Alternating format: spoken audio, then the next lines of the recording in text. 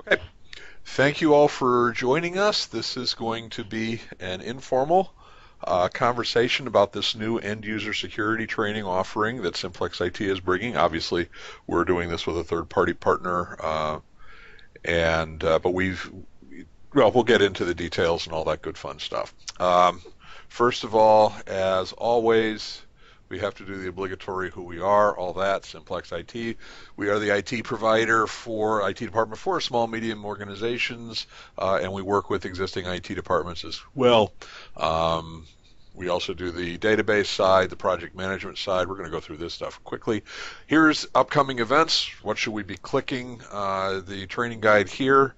What's going on? We also have three events coming up in November and three, including our sixth annual Geek Raffle.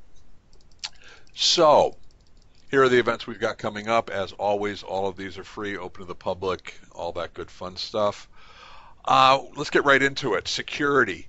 For those of you who have kept track of all of our events and our promotions and basically the way that we do services, about 2.5, almost 3 years now ago, things really changed dramatically in the security world because we were really caught up into the way it used to be was that security really didn't, or security hacks really didn't pay all that much, unless you were really the big tier and you got into the big companies and all that kind of thing. So the whole idea of who the hackers were these people, and here's the stereotype here, the people who just did it for fun and all that. But this is an actual example of a person, Paul Wrublewski. Thank you very much for pronouncing that one horribly. This is a businessman. This is a guy who is making a ton of money, and that's the biggest issue. The fact that it now pays a lot to be a bad guy in the IT security world. And you can see we did a luncheonar, and it's up on YouTube on security. I'll go through the metrics, all the numbers, all of that kind of thing. But the bottom line is that security is a big deal regardless of the size of company and organization, and it's a lot more complicated than it used to be because the bad guys now have financial incentives to be bad guys. You put that together with the fact that organizations are now a lot more complicated, even smaller organizations.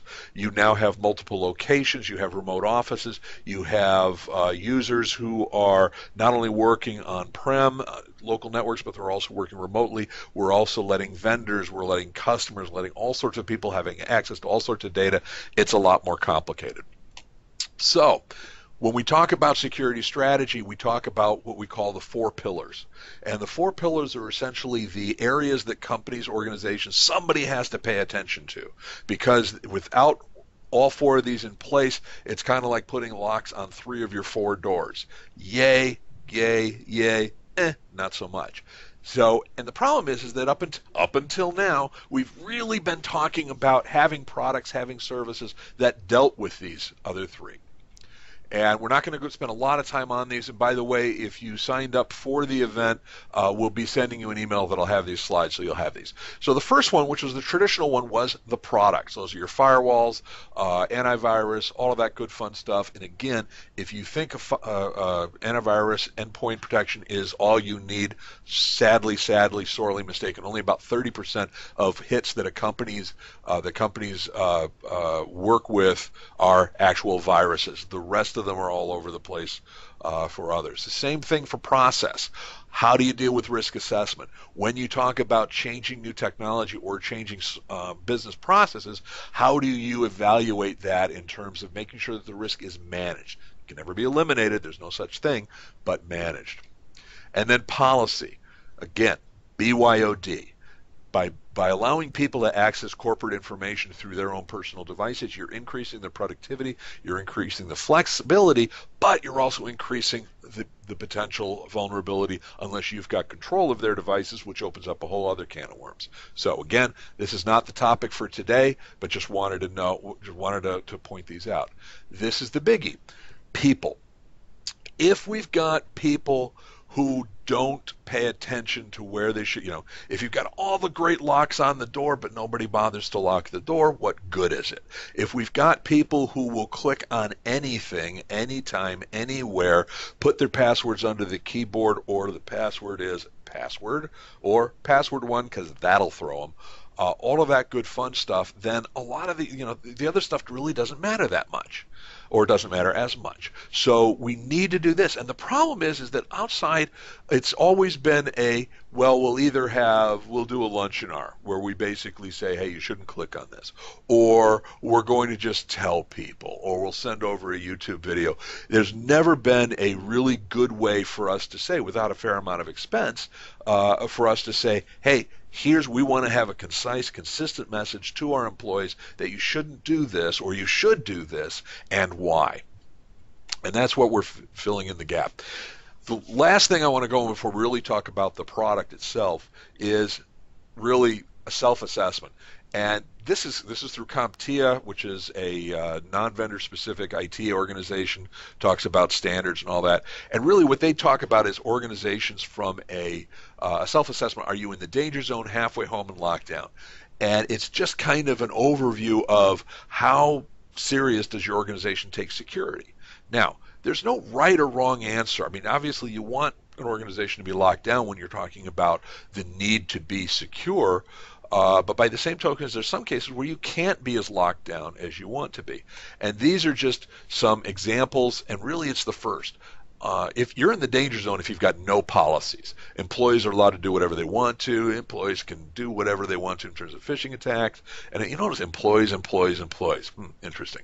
Halfway home, yeah, you've got it, policies, but employees aren't aware of it. So it's different. Some employees know they're supposed to, some employees don't, and there's a little bit of stuff in place. And then finally, lockdown. There is employees, and you'll notice again, employees. By the way, we use these self-assessment regardless of whether we're talking about antivirus, whether we're talking about endpoint protection, whether we're talking about UTMs, firewalls, any of those things. These are still legitimate, but you'll notice that employees figure in a big part here. Then the last couple of things I'm going to show you, Verizon breach investigations, because a lot of companies, and this used to be true, but a lot of companies would talk about, we're too small, we're not big enough, with the idea being that the bad guys had to focus in order to invade, in order to attack an organization. Why focus? Why expend money on going after a particular company when you're so small? Well, they've automated. They've joined the 21st century. They now have ways to automatically try to infiltrate, take advantage of an organization, get a little bit of money. Again, I get back to the whole, it's a business model, and unfortunately the bad guys have a good one. So you can take a look, and number of employees 11 to 100 is 66% of the successful data breaches. Why? Because the 66%, they're not large enough to usually have a significant actual security solution or program in place. And in a lot of cases, it's because the ownership hasn't been around the IT world long enough, or the management. They look at that as strictly an expense. And finally, this is IBM Security Services. 95% of breaches caused by human error. Now, this is a somewhat misleading number, because human error can also be that the humans didn't update the firewall properly, that the humans didn't configure the tools properly. We've got the right tools, we're just not using them in the right way. So, but the bottom line is, again, people, employees, that sort of thing. So here's what we're trying to do. We're basically creating and offering a service to customers, and the price on this is relatively ridiculous. But what this does is this creates a portal for your organization.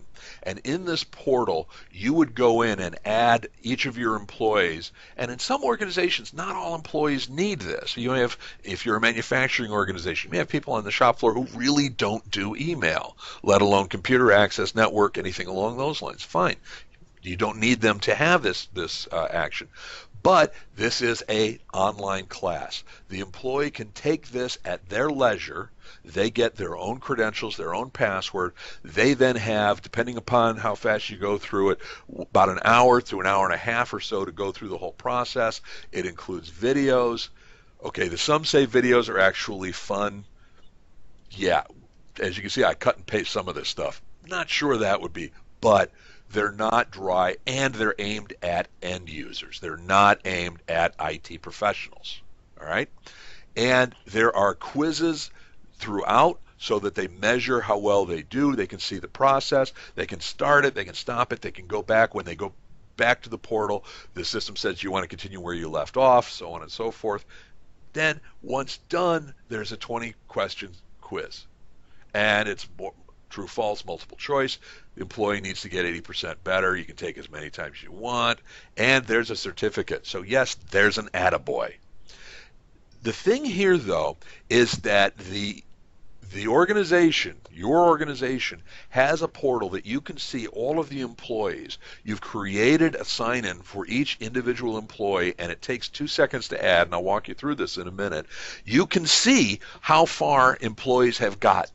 You can see whether or not the employees have taken the test, have passed the test. So what ends up happening is now you have a consistent message, a consistent training level that you've given to all of your employees. Think of it in terms of also bringing a new employee on board. You just literally, you go in the portal, you create it, boom, you make it available, done. And then you make sure that they do it within the period of time. Okay? And this isn't, I hate to say it, this isn't rocket science, both from a portal standpoint as well as from the end user standpoint. So, any questions so far? Just go ahead and add them to the conversation. Otherwise, I'm going to keep going. Okay, cool. Because I'm making so much sense, this is the most brilliant thing you've ever seen. So this is a sample. We're going to do a demo. So this is a sample. As you can see, we're talking about explanations about what is phishing, as an example, what's ransomware, what's the difference between complex passwords and just regular passwords, Wi-Fi access points, the do's and don'ts. All of that good stuff is there. And it's a simple, here's the section, you move on to the next section, you go back to the previous section, you see that some of them have audio, all of that good fun stuff. So it's fairly straightforward, it's fairly well regulated. And also it is updated annually. And it's early for us to say this because we're just starting with this, but it will not go out of date. Okay, so now let's take a look at the demo. So the first demo I'm going to show you, the first portal, this is a portal that you would see for your organization. Now, this is the first of several options that we're going to make available. The rest is coming out in Q1 of next year, which will include policy and procedures, risk assessments, testing. So we will actually be able to create phishing emails for your customers, or excuse me, for your employees that you will answer. You know, if employees respond to it inappropriately, it'll actually say, "Oh, you shouldn't have replied to this one," and report back to you so that you know that your employees are doing this right or not. Okay? But this is it. So right now we've created a worldwide widgets. So the employee administrator logs on to worldwide widgets, and then they go ahead and they want to add, by the way, we can also import a bulk list of employees if we want to. If we want to add a new employee, we simply say Wanda widget at www.widgets.com. Give her a password, verify it.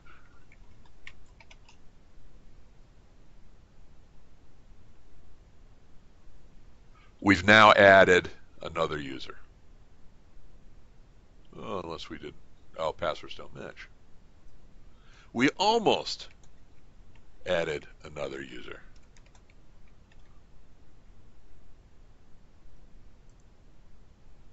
Okay, so now all we have to do is to email to Wanda.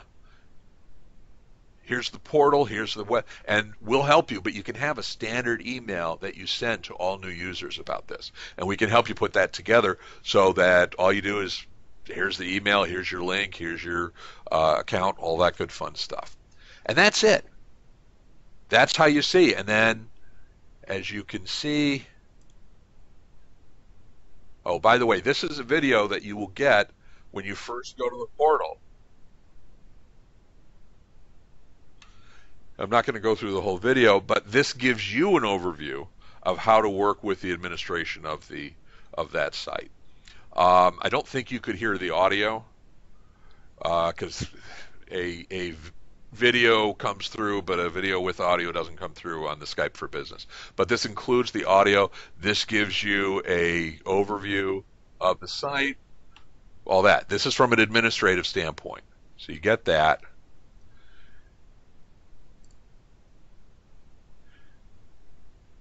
And then, actually, let's show it from an employee standpoint. This is what an employee would see.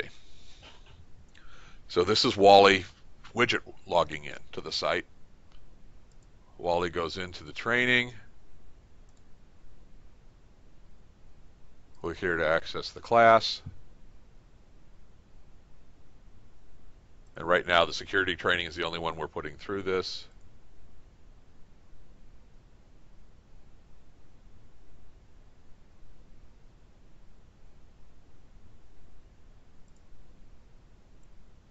And here we are.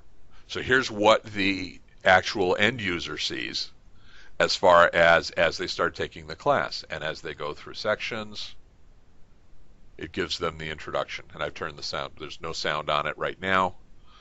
So it even walks them through how to use this tool.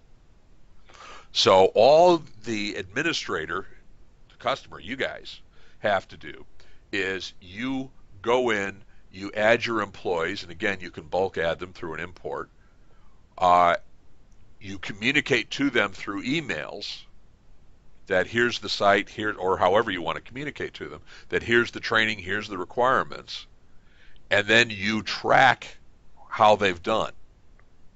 And if you want to have requirements of when you're an employee, we're giving you 4 months to do this, we're giving you a bonus pizza lunch for people, whatever. The bottom line is it's in your hands to control who's taken this, who hasn't, who needs to, who doesn't. And again, I stress, one of the great things about this is to create this as a requirement for ramping a new employee up. Because one of the biggest challenges you have, especially if you're talking about security and employee policy and procedure requirements, is did you explain to them what their requirements are? And the answer here is, well, yeah, they took this class. And they took the quiz. They passed the test. So we think this is, and it's still reasonable. It's asking for an hour. Any questions on that so far? Okay. So this is just an overview of some of the topics that are covered. So it's not just what should you click, what is personal information, the internal and external threats, types of scams, the video on helping you spot the scams, passwords, Wi-Fi, why you should be careful about which wireless connections you connect to, all of that good fun stuff. So all of these are just some of the topics that are there. Does the employee portal remain available to the employee? Absolutely. Well, it's up to you. As long as you want to keep them there active as a user, yes, they can go in. Plus, if there are updates, as there are updates, and again, it's going to be annual, so it's not going to be like every week or so, you can say, hey, revisit this site because this information has been updated. And as we add more content, and it's going to be up to you whether you want to take advantage of some of the content, that stuff will be available as well. So cool. Thank you, John. It shows me someone's listening. Who shouldn't get this? My dad was an insurance salesman, and he taught me two things. The first was I really had no interest in being an insurance salesman. The second was that you should always tell your customers why something isn't a good fit. This is not HIPAA. All right? This is not going to take the place for training employees on HIPAA requirements. There are services that are available that can do that, but this doesn't go to that level. Okay? So if you're looking to meet HIPAA standards or HIPAA requirements, this may be a start, but that's all this is. Now, the pricing. This is where This is cheap, okay? And this gets a little bit specific to Simplex IT. But if you have a gold platinum agreement with Simplex IT, that means that we maintain your standard infrastructure without additional charge, regardless of whether you're doing 365 or an on premise exchange box. It's free. We're just adding this to that. Why? Because we think this is going to help us control our costs, because we still have, we have employees of customers who do things that they shouldn't have.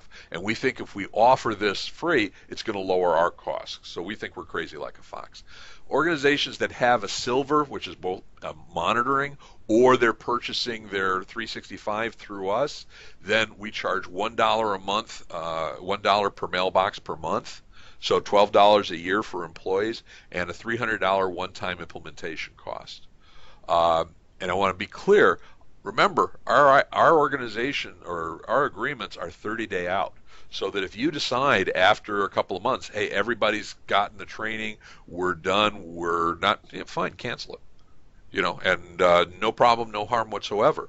But it does have, it's however many mailboxes you have. It's not a question of how many employees need it.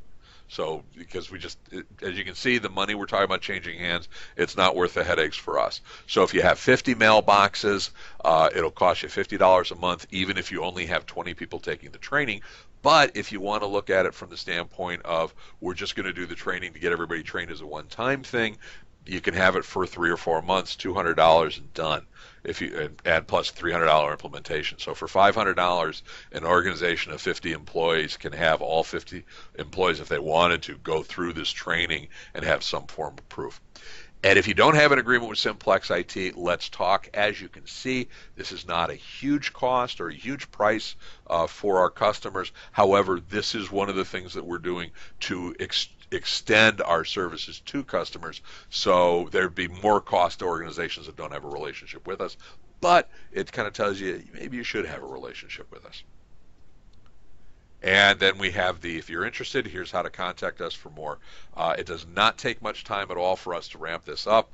It basically, within a couple of calendar days, we can get it doing. It's more of a scheduling than anything else.